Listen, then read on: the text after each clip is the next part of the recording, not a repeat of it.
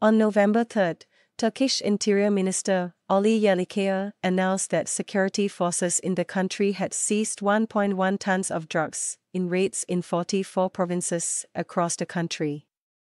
On the social media platform X, formerly Twitter, Minister Yerlikaya said the raids involved 387 drug enforcement units, nearly 1,000 police officers, 2 airplanes, and 27 sniffer dogs.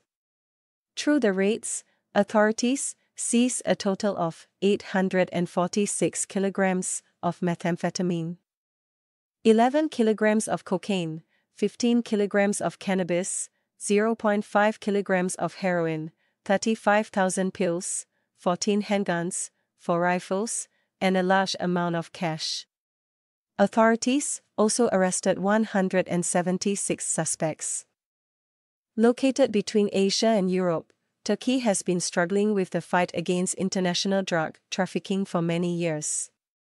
The country's security forces regularly conduct nationwide drug raids.